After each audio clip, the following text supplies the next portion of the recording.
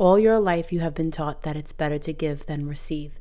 But the truth is, you cannot give what you do not have. It's time to give to yourself, to choose more for you, to bring more love into your life in all forms, to desire more blessings, more abundance, more money, more prosperity, more vitality, more wellness. We've been taught since we were little that it's not okay to want money, to love money, that it's bad, that if you desire money, you're bad.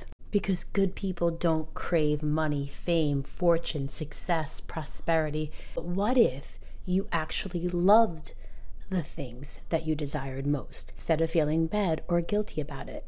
Because when you feel bad and guilty about your desires, it actually pushes it away from you. The only way to get more abundance, prosperity, well-being is to love those things. So today, choose success, but don't choose success over another person, but choose success so that you can assist all other people who need your help. Do not choose fame so that you can just be famous. Choose fame so that it can open up to a larger path, so that you can do more and be more. Choose to be better, but not better than others. Rather, choose to be better than yourself.